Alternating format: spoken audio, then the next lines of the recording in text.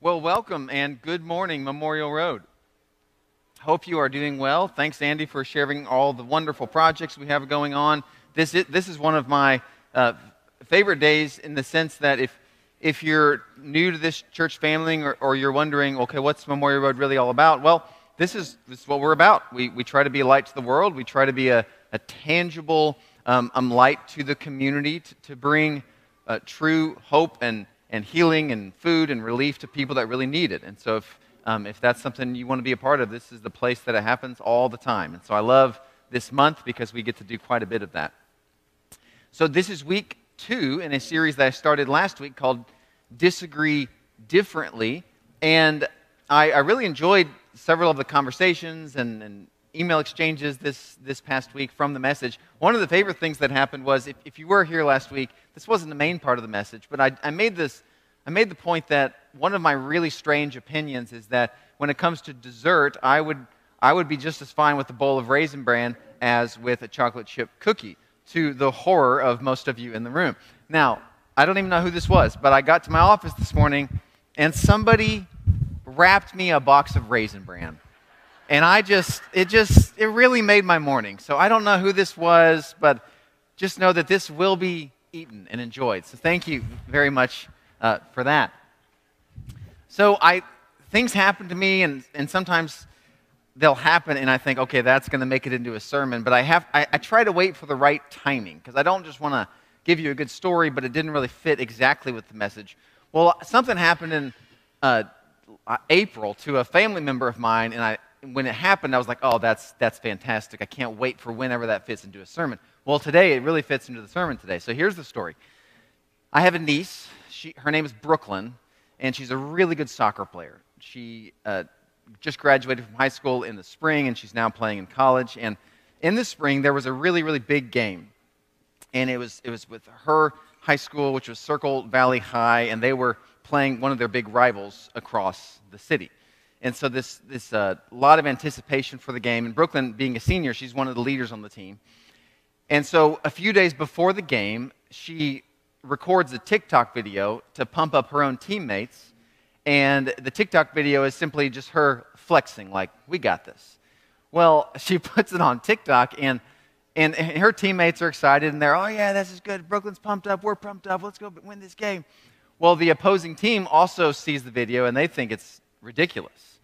And so Brooklyn actually has a few people she knows at the other school, and they actually text her and they say, Brooklyn, we saw your video and we think it's stupid. In fact, we think it's so stupid that every time we score on your team, we're going to make a complete mockery of your pose. So this is like teenage girl drama at its peak. Like this creates this back and forth all week of like, okay, this is like, they were already excited about playing the game, but now we've got this video drama, and like everybody wants to win so badly. Because if you think about this, if Brooklyn's team wins the game, it really justifies the whole video. Like, it was fine, it was a good thing, it was just rallying the troops, it was innocent, no problem. But if Brooklyn's team loses the game, then the other side can say, your video was immature, it was ill-timed, it had poor taste. So there's a lot riding on this one game. So Friday comes, and it is a physical game. Like, nobody can score. First half, 0-0. Second half goes on, and it's still 0-0 towards the very, very end of the game. Well, then Brooklyn, she's in the middle of the field.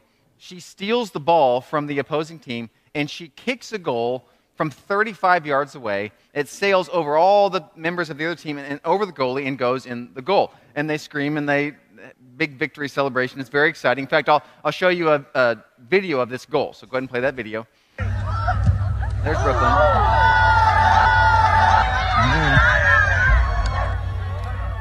So it's quite a shot. It's really, in a lot of ways, the shot of her career. Now that would make the story great in itself. The team goes home. A few hours later, Brooklyn and her family are just sitting around the living room, and they turn on the TV, and this happens.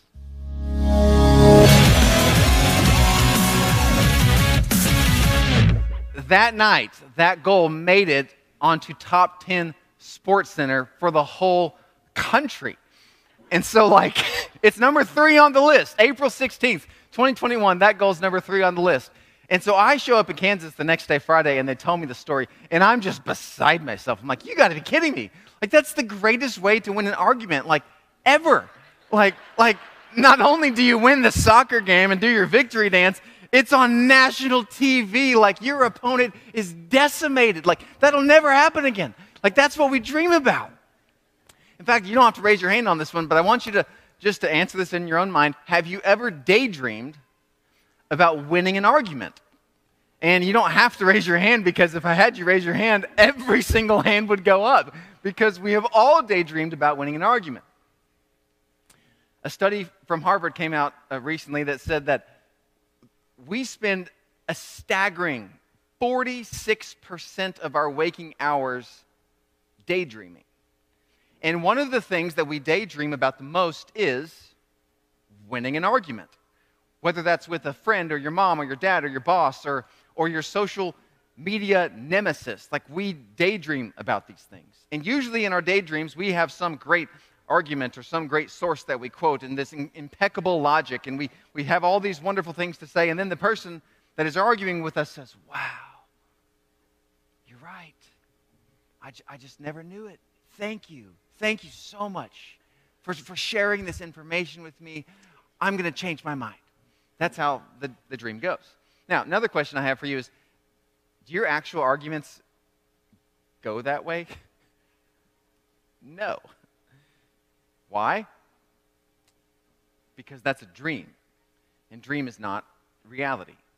So, for example, let me read you a letter that you will never, ever, ever receive in the mail. Dear victorious debater, I graciously admit defeat. Your airtight arguments, credible sources, and all caps lettering have convinced me of the error of my ways. Please accept my humble apology and know that I will strive to make my opinions more like yours. Okay, that's not going to happen. You might want it to happen, it's just not going to happen. And so this series is about, okay, what do we do though? Like, what do we really do about disagreement? I introduced these Connect 4 sets last week to make the case that if each one of these little Connect 4 pieces represented one opinion that you had, and let's say you have hundreds, if not thousands of them, there's not a single person on planet Earth that would have the exact same opinion profile as you do. And so one of the big questions is not how do we avoid conflict and disagreement, but rather how do we steward it, and what do we do about it while it's there? And so I want to start in the text we ended in last week, Acts 15. And I want to make one more point, and then I actually want to give you two practical questions to ask yourself before you engage in an argument. Because the truth is, we all want the iconic Sports Center ending to our arguments, but if that's not going to happen, we need a better way to measure how we're doing. We need a better system of criteria for how we engage arguments. So I want to give you two questions that to ask before you would go into an argument. But Acts 15, I want to go back there for just a minute and make an observation or two. So if you remember, Acts 15 is the most significant church meeting about the most significant problem of the day. The question very clearly is, do Gentiles need to be circumcised to be Christians? And after the meeting, the clear answer to that question is no. Gentiles do not need to be circumcised to be Christians. Well, if you flip one page over in your Bible to Acts chapter 16, Paul meets Timothy. And he's the next big thing. He's the young new protege. He's going to be a big church leader. Well, here's what chapter 16, verse 3 says. Paul wanted to take him along for the journey, so he circumcised him because of the Jews who lived in that area. Well, that didn't make a lot of sense. The church had just decided this was not necessary. Case closed, argument solved. Why is Paul doing this? Well, one reason is this. Big arguments are kind of like big earthquakes. They often have aftershocks. And so it'd be nice to think that whatever argument you're having with someone or disagreement, it'd be nice to think, well, we'll just have a good conversation or two and then it'll just be done. But that's not how arguments work. Last week I made the point that arguments have history, and it's good to know the history. But it's also true that pretty much every argument also has a future. There's going to be other things that happen, outworkings of this disagreement. I mean, if there was ever a case in the Bible where there should have been this nice, neat, tie the bow on, put the period at the end of a sentence, close the chapter on the book, or like this would be it. This was Paul and Peter and Barnabas and James. Like this should have been the meeting of all meetings. And yet the very next chapter, they're questioning the decision. Isn't that odd? See, disagreements don't just go away because you have one good conversation. Well, here's another example. Again, this is from the exact same part of the Bible. I think this one's almost funny. So Acts 15, if you've been a Christian for any length of time, and obviously I've been talking about it for 2 weeks now, the whole chapter is about conflict resolution. And these people that come together, and there's deep listening, and there's discernment, and there's a process, and the Holy Spirit is involved, and it's this amazing paradigm for how we can handle our own disagreements. However, have you ever read the very next section in Acts 15? Like 35 verses about the meeting. What does your subheading say if you're looking at your Bible? At the very next section. Here's what the subheading is. Disagreement between Paul and Barnabas. It's in the same chapter. So the most significant model of conflict resolution in the Bible happens in the same chapter where we find the subtitle, Disagreement between Paul and Barnabas. And this one doesn't get resolved. Now, this one is not a doctrinal disagreement like the previous one. This is more of a personality thing where John Mark, who's another helper, he has abandoned the missionary trip and he wants back in. And Paul says no, because the mission of God is too important for unreliable people. And Barnabas says yes, everyone deserves a second chance. And these two people get an argument about it. And then in verse 39, we read this. They had such a sharp disagreement that they parted company. Now, I have a dual reaction to this particular verse. One reaction that I have is disappointment, because I think, okay, if Paul and Barnabas can't solve this, these leaders of the church, and Barnabas is called the son of encouragement, like he's a nice, kind, positive person, and Paul writes so much about love and unity, like if they can't solve their argument, it just makes me feel despair, like we're all doomed. So that's my first reaction.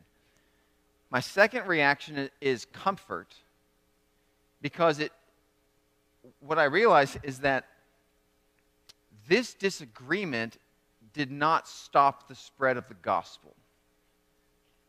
The Holy Spirit didn't come onto the scene and say, oh no, what are we going to do? Like, there's still people that need Jesus, people need to be saved, people need to repent, people need to get baptized, like the gospel needs to spread, the kingdom needs to grow, but we can't move on until you boys work this out. Like that's not what happens. So the disagreement does not derail the mission of God. Like that's really good news. And so all this to say, one really important foundational piece to just put in your mind and put in your heart as you think through your own conflict and as you think through your own argument is simply this. Disagreement is not necessarily a sign of dysfunction. Sometimes we think those two are equal. Now it can be when disagreement leads to hatred, when it leads to violence, when it leads to abuse. Yeah, that's dysfunctional. But most of the time, you know what disagreement is? It's one person that says, I see it this way. And another person says, okay, well, I see it this way. That's not dysfunctional. That's just life. And so one of the steps forward for all of us as we learn how to disagree differently and disagree in healthier ways is simply this. It's to destigmatize the very notion of disagreement. You really can be in disagreement with somebody in your life, and that doesn't mean that your life's falling apart. You can be in disagreement with someone really close to you, and that doesn't mean that your life is falling apart. Disagreement is not necessarily a sign of dysfunction. I want to remind you of something I've told you about over the years, but it's so significant. John Gottman is the leading researcher in the last 75 years of marriage and family therapy.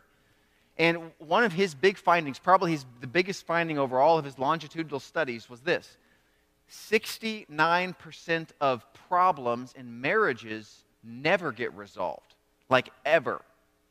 And so, the problems of, well, how are we going to raise our kids, and how are we going to handle our money, and how are we going to take care of the home, and what are we going to do with our in-laws, and like all those problems, 69% of them do not get resolved. And now for some marriages, that tends to cause a big problem, and they eventually get divorced. But for a lot of these marriages, they stay together. They stay together in the midst of all of these significant problems. And Gottman actually has also in his research the traits and factors of the couples that stay together, even amid the conflict. And I'm going to share those with you in just a few minutes. But for now, just know that if you have a conflict with a friend, and if you have a conflict with a family member, that doesn't mean that it's all falling apart. Disagreement is not necessarily a sign of dysfunction. Now, I want to go back to this question: what do you really do about it? So, before I get there, one more quote from a book. Dan Weil, he wrote a book called After the Fight, and it's a book about interpersonal conflict, and he had a great line, and he made the line about marriage, but we can apply it to different parts of life. And his line is this: choosing a partner is choosing a set of problems. That's a really helpful thought. And so, for example, let's say that there's a guy named Paul, and that Paul marries Amber. And Paul and Amber go to some social gathering, and on the way home, they get in this really big argument. Because Paul is really shy and introverted, and Amber's really outgoing and extroverted. And Amber stayed way too long talking with the friends, and Paul was done like an hour before they left. And so they get in a fight on the way home, and Paul says, you know that I don't like being around people. Why did you stay so long? And Paul thinks as they're driving away, why did I even marry her? Now, let's just rewind history. Let's say Paul didn't marry her. Let's say Paul had married someone completely different, like let's say her name is Susan. Well, Paul and Susan would have had a different set of problems. Maybe their problem would be that Paul is very punctual and he's always on time, and Susan is always late. And so Paul always feels like he's taken for granted, and Susan always feels like Paul's trying to control her. And so that's what they fight about on their way to the party. Well, and let's just throw a third scenario out. Let's stick with Susan now, and let's say that Susan didn't marry Paul. Let's say Susan married Bob. And Susan and Bob, they wouldn't have even gone to the party, because Susan and Bob would have been arguing about who was supposed to do which household chore the day before. And so the point is, choosing a person to marry really is choosing a set of problems. Choosing a friend is choosing a set of problems. Choosing a church is choosing a set of problems. Choosing any business, any organization, any club is choosing a set of problems. And so again, just trying to escape it isn't going to work. We have to learn how to deal with it. So I want all that to say, I want to give you two really, really practical questions to ask yourself before you engage in an argument, or after an argument. You can ask these questions in retrospect, and how did you do in the argument? And they both come from a text in 1 Peter, a really, really helpful passage. 1 Peter chapter 3. Peter in this text is giving counsel to Christians who find themselves at odds with a culture that does not support their faith and does not support their virtues. And so Peter is saying, okay, here's how you navigate being in disagreement with this kind of culture, these kinds of people. So he says in verse 15, but in your hearts revere Christ as Lord. And I actually want to pause there, because I think this is a really important statement that Peter is making here. He's encouraging Christians, be convicted. Like, believe that Jesus is the Messiah. Like, make that a core conviction in your heart. And I think it's important to say this, because I don't want you to interpret this series as, well, what you believe really doesn't matter. That's not what I'm saying at all. Be really convicted about your faith, about your beliefs, like, and have it go to the core of your heart. Like, if you disagree with someone, that doesn't mean you're not a devoted Christian. And so Peter is saying here, you have this core conviction in your heart, like, know that Jesus Christ is Lord. But also pay attention, and even though it's one small phrase here, he says, in your heart. set apart Christ Jesus as Lord. Meaning, you can't set Christ Jesus as Lord in anybody's heart but your own.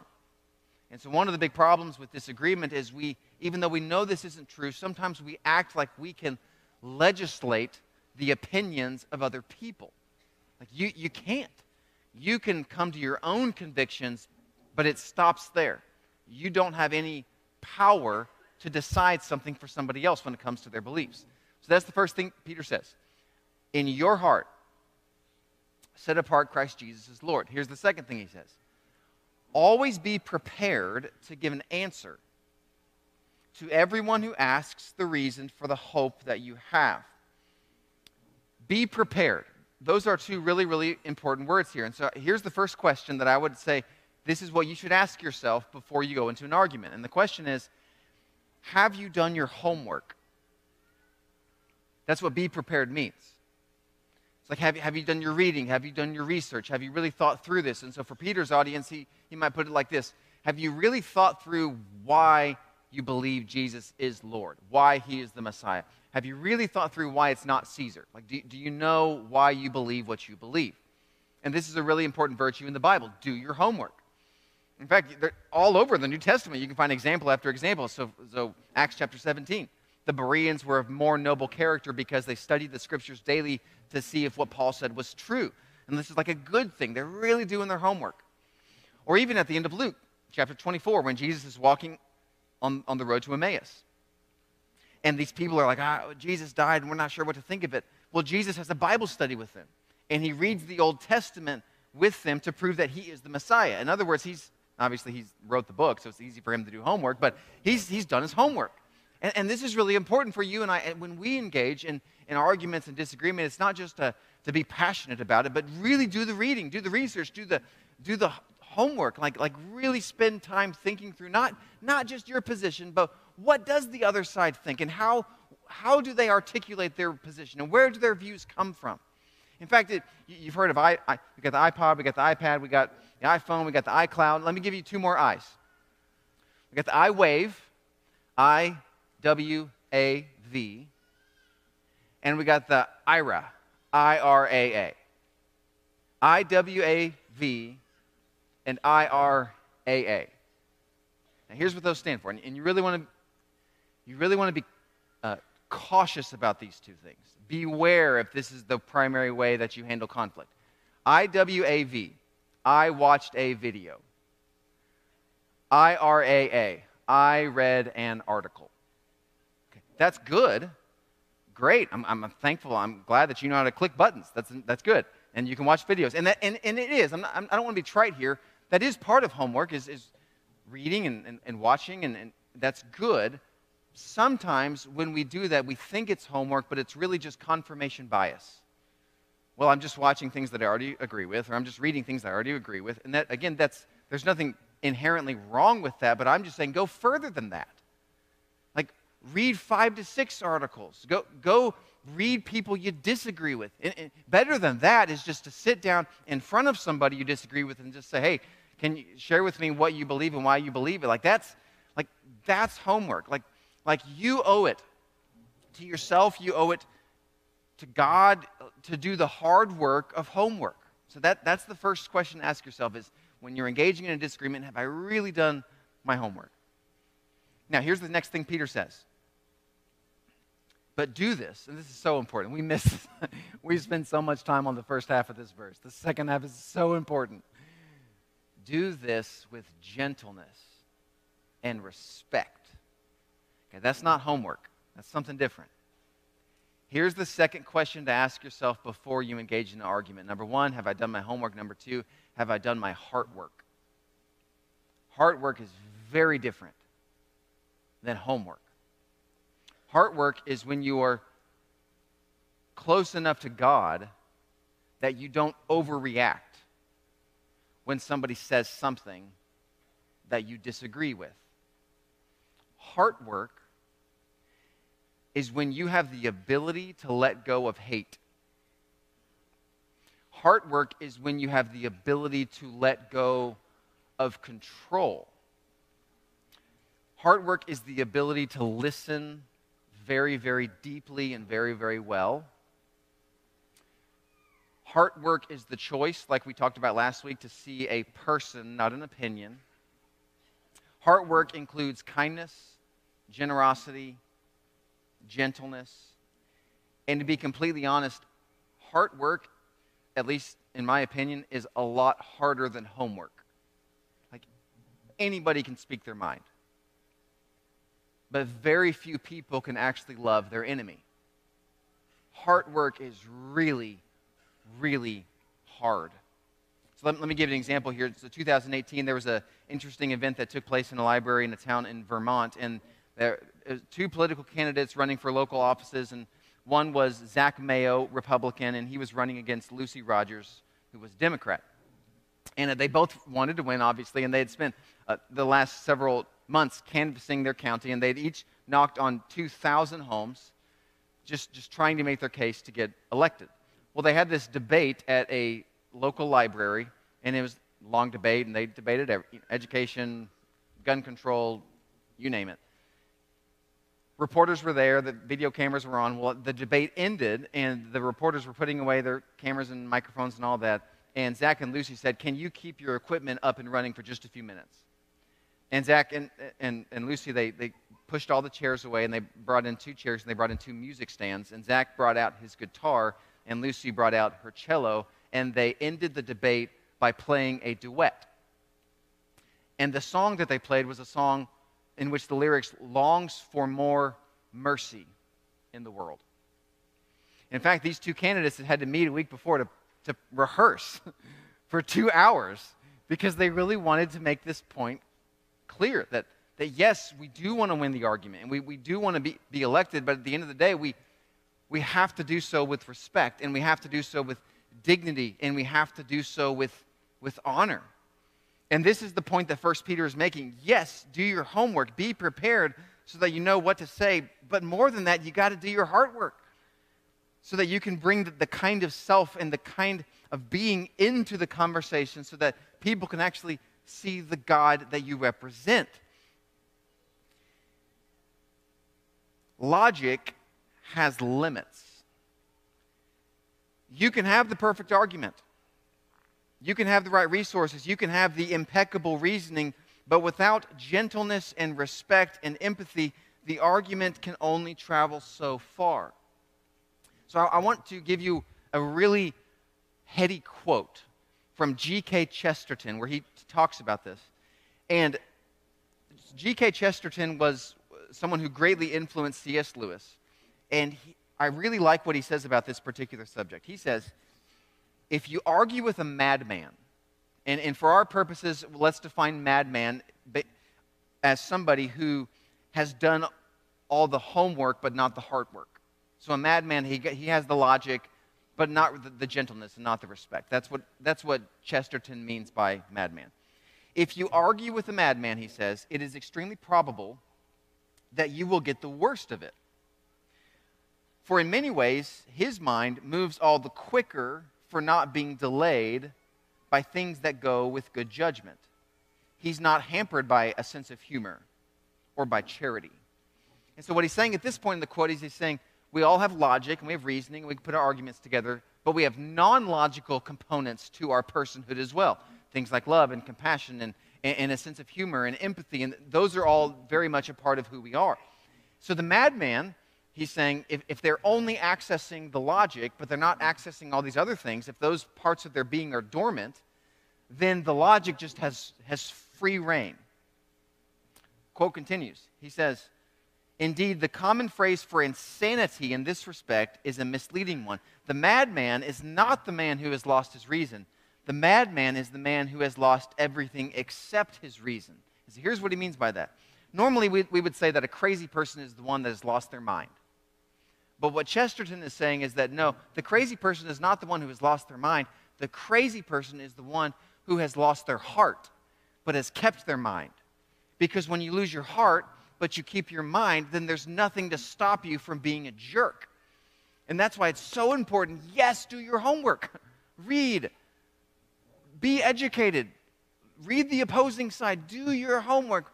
But even more importantly, you got to do your heart work.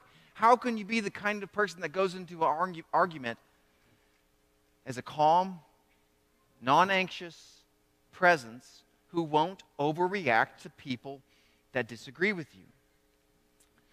So you know what Gottman said were the factors that kept people together in disagreement? So to remind you, he says that 69% of conflict in marriages does not get resolved. And he did all these studies of like, okay, so what is the kind of behavior that keeps couples together in the middle of the conflict? And here's what he discovered. The number one predictor of marriages that stayed together was what he called affective behavior. And here's what affective behavior is. It's very small things. It's things like laughing together, smiling at each other, eye contact, deep listening, positive physical touch. He said those are the couples that stay together. In fact, some of his studies, he would have people observe sessions he was doing, and they would just mark how many times those things happened in a session.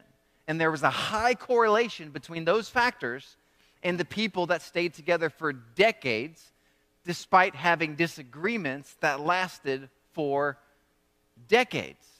It was the inside jokes, it was the humor, it was the warmth that they shared together. Those things covered over the disagreement. So all this to say, agreement is actually not a requirement for relationship. You can be in relationship with people, and you can be in deep relationship with people that you actually disagree with.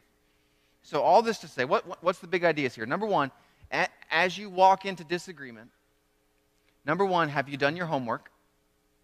Number two, have you done your heart work? So be prepared to give an answer, but do this with gentleness and respect. Now, let me give you the big why on why you should do your heart work.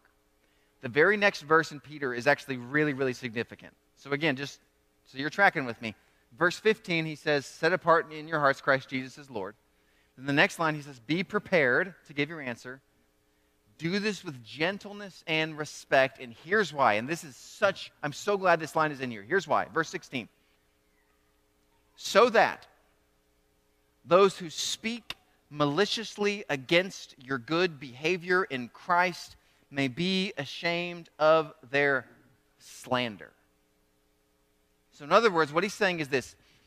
You are to treat those you disagree with so much respect and honor and humility and compassion that they second guess why they don't like you. You do your homework to win, but you do your heart work to witness.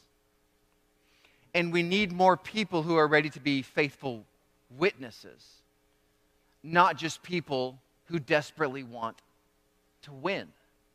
In fact, I would make the case that it is Christians who desperately want to win their battle or their argument who are precisely the Christians in the country and in the world who are giving Jesus a bad name because they're not honoring God with respect and dignity. And that's why heart work is so important. You do your heart work so that you could witness. Now again, case in point, think about this.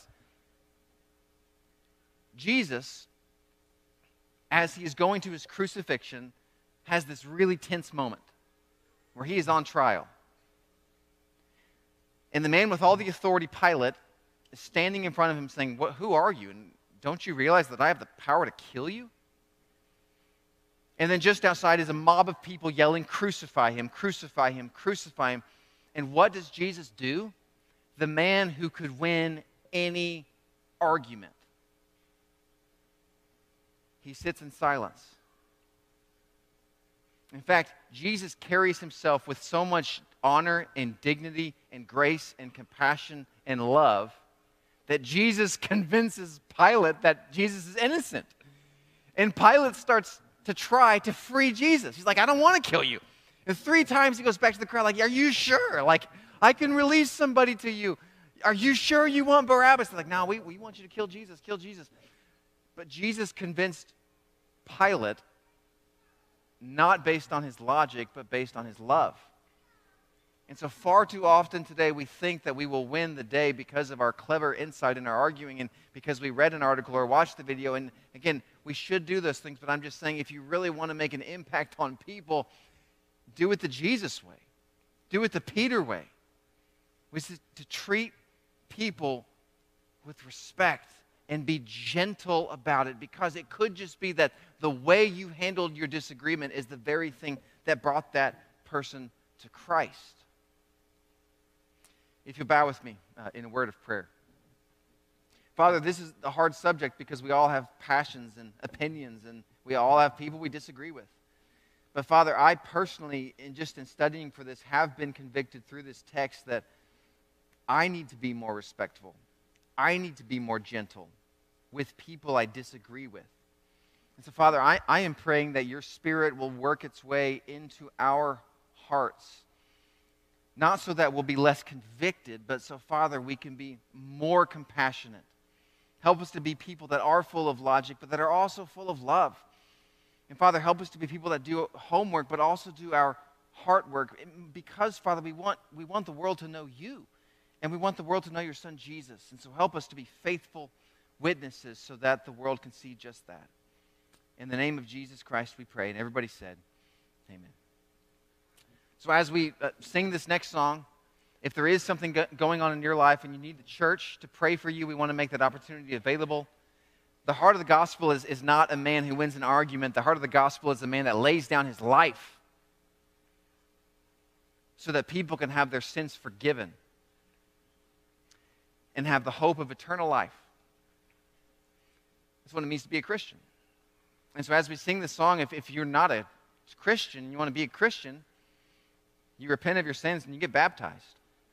And if you want to do that this morning, we'd love to do that for you. Let's stand and sing.